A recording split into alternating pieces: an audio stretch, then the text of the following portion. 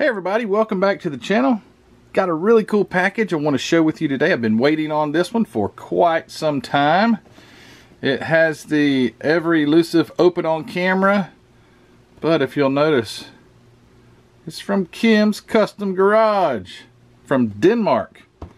All the way from Denmark. And you can tell that somebody must have walked it over here because I think it took about a month to get here. No joke, it took a long time.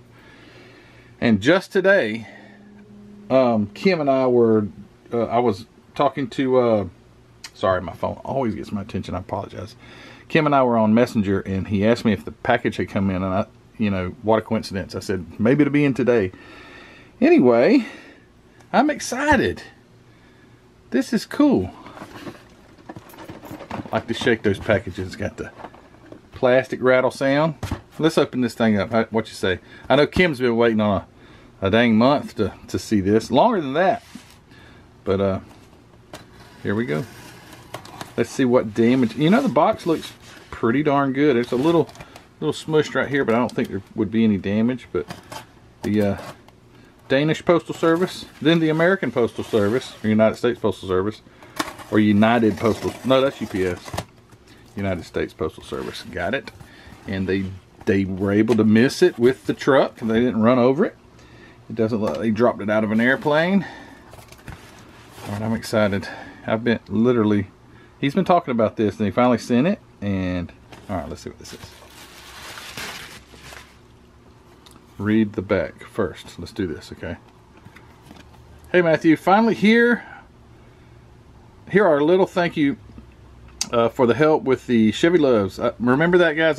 If I went back, if you go back and look, it ended up costing a ton of money still because shipping, but I went and was able to get 2 Chevy Loves and shipped to Kim, and then I shipped on videoed it, and he videoed them showing up. I hope you will build the kit. It's an easy one to build. Also 2 boxes of my favorite candy. That's what that is. Yes. 2 boxes of my favorite candy. Please share with Joyce. That's my mom, because my mom has sent him candy before over to Denmark. Heather, Ruthie, and Ellie. It'd be fun if you could taste it on camera. Well, you know, I probably will. Merry Christmas to you and your family, Kim. How cool is that? Another shop card. So, these are, oh my goodness gracious, I can't believe what I'm seeing under there. I don't know if you guys actually saw it yet. Skipper's pipes. Alright, so don't want to give it away. I want to try this. I want to try this candy first. Pipes. Never have I ever heard of this. You know, Kim, it's funny that when you people, I think Merle sent you some stuff and it had candy and things like that, and you'd say you'd never had that candy or never seen something. I'm like, man, I've seen it all my life. So we're worlds apart. So this is something I've never seen, but we are about to try her out. Skipper's pipes. I mean, are they pipes? There we go. They are. Oh, they're chocolate pipes or some sort of. So it's supposed to be a little pipe with fire on it. Okay, let me get this camera turned around here so you guys can see me. Let's see, where am I at? Okay, got my glasses on. All right, Kim. All the way from Denmark, fresh out of the wrapper. Am I supposed to smoke it? Or am I supposed to eat it? We had candy cigarettes here in America when I was a kid, little red tips on them. So it smells like. Now if I don't like it, I'm gonna act like I do. I'll let you know, Kim, soon.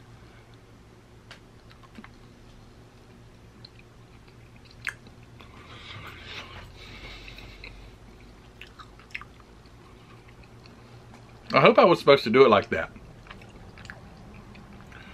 I don't know what it tastes like. It's sweet. You hear me? But it almost has like a coffee taste to it. I almost thought at first it was like black licorice. I don't know.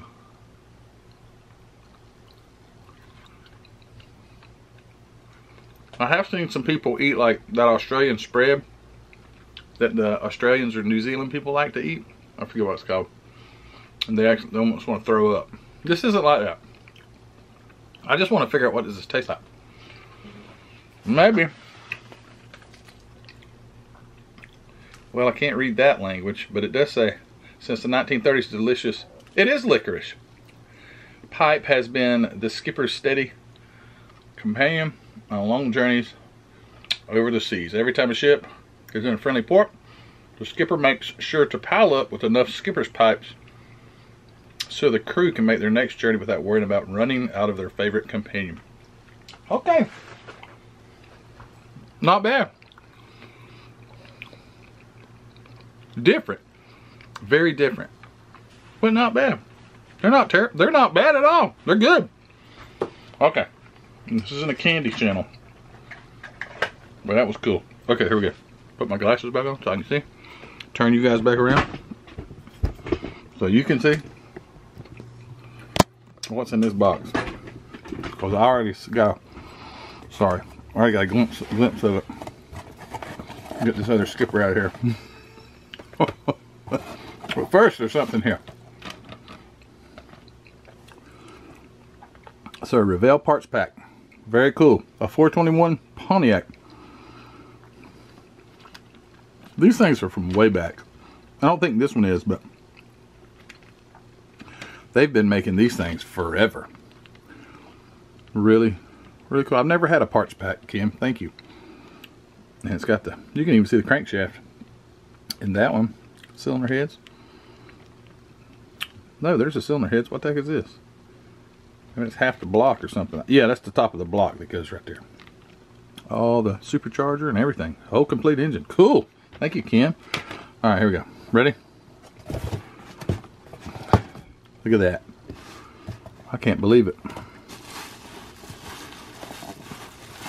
That is too stinking cool. Tom Daniel beer wagon. Guys, these are not cheap or readily available. And he says he wants me to build it. So I guess I'll have to build it, Kim. I'll build it. 95 release of the beer wagon show rod, and you had to really fight yourself, I bet, Kim, to get rid of this because you are a show rod guy. Love those show rods. I love the chain drives on this thing. Looks like it's got almost airbag front suspension. Those big coils. Maybe it's airbags. I don't know. Let's look at the inside of this. I've never inspected one of these beer wagon. And then they made another one. It's the beer wagon, but it was a different. Maybe it was a root beer wagon or something. I don't know. I hope Miss Heather doesn't see it and say she wants to build it. So it seems very simple. And I know a lot of these show rods are simplistic model kits. So I think it's just more of the theme than it is the details. But these are cool. And this looks like it would have been an old Mack truck or something like that. And I do like how they have the old, still have the old big gigantic planetary type drive or whatever rear differential, real heavy duty to carry those beer kegs around. So we get some of these parts out here. Look at them. All the way from Denmark. Now, Kim, I'd like to know if you can put in the comment section, did you buy this over there? Did someone send it to you? I mean, they actually have Tom Daniel beer wagons over in Denmark, which is really cool. I guess they do. Okay, so check this out. Let's see if I can get in on it. Copyright 19. Looks like they've tried to change it, but I think that says 67. The original copyright date. And of course this has been re-released many times. Now I'm noticing something here. There's there's a set of beer barrels. Now here's the hood.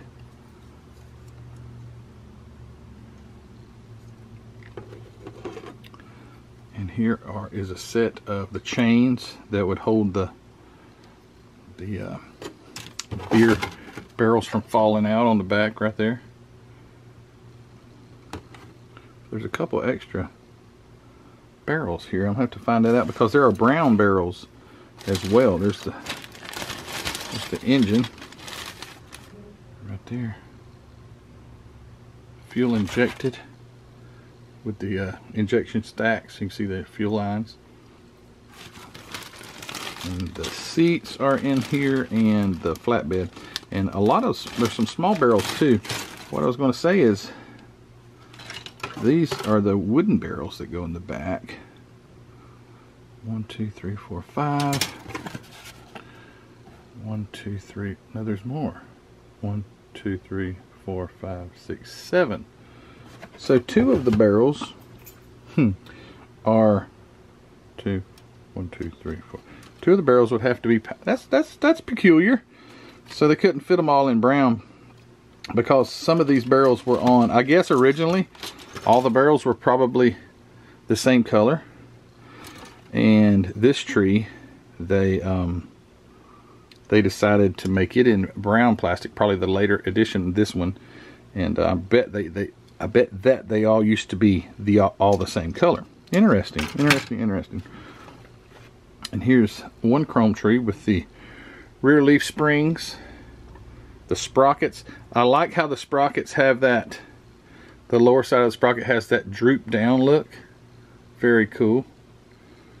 And super heavy duty springs to tote all that beer. There's a beer stein to drink that beer. Tail lights, or maybe headlights. Tail lights. And yeah, super cool. Here's a hand crank. There's the hand crank right there. So if it shuts off, you can fire back off. Got to get the beer delivered. All right, now here are the wheels. Super cool wheels. Very nice. Love them, love them, love them. Steering wheel. The fuel tanks look like kegs. And then there's front suspension. Chrome is so nice and shiny.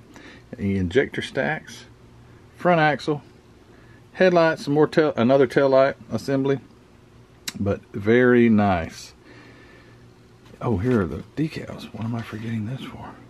Oh, these are just pristine too. Beer Wagon 5 cents. I can't wait to build this. I cannot wait. Thank you, Kim.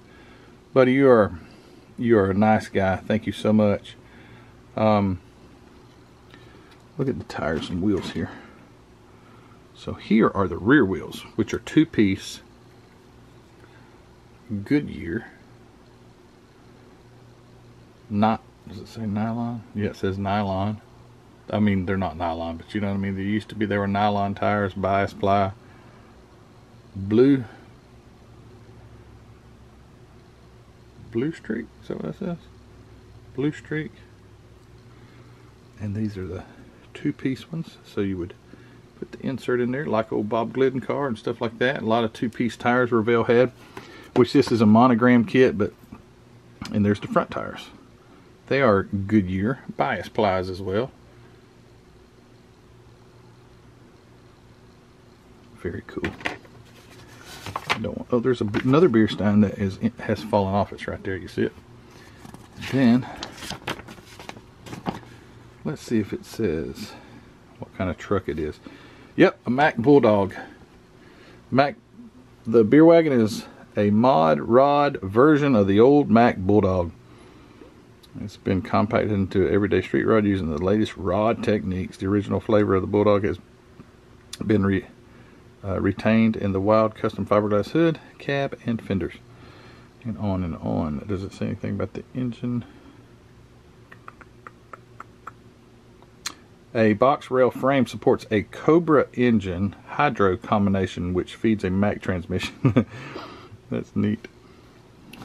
So, yep, this will be very cool. Very cool. Can't wait to see it built, Kim. Thank you, man. Really appreciate you. Put these back in here before I forget that. But yeah, it's the Beer Wagon. And the parts pack, I don't put that there. Put these out so you guys can see one more time before I turn this video off of what that kit is. That is too cool. Thank you so much, Kim. And thank you for the Skipper's Pipes. Your favorite candies. Let me read, make sure you said it was your favorite candies. 2 boxes of my favorite candy, yeah. and I'm going to share them with my mom and with Heather and Ruthie and Ellie, and I'll probably send you a video or something of that, them eating these things. I thought it was pretty good. I'm going to have another one, but I don't want to smack on camera. But anyway, guys, thank you so much for watching. Thank you to Kim at Kim's Custom Garage. Don't forget, I'm going to link him in the description of the video. You go check out Kim's channel. If you've not subscribed, which you probably have already, but if you haven't, go give Kim a subscription and check out his content. He is a very nice fella. I've had him on my Model Talk live show before. We did that. Just have corresponded back and forth, talked on the phone. It's just great guy. So you guys go check out Kim's Custom Garage, and I will build this. Promise. Pinky promise. Is that how you do it? I was never in the Cubs. I was in the Cub Scouts, not the Boy Scouts. But anyway, there's a pinky promise. Maybe that was the Girl Scouts. I don't know. But I'll build this Tom Daniel beer wagon. All right, guys. You take care, and we will see. Oh, Hobby Nut Models. Check him out in the description of the video. Facebook group. It's in there too, along with the Spring Store and the Patreon page. So you guys go check all those things out. And I'm done. Take care. Let's go have another pipe. See ya. Bye.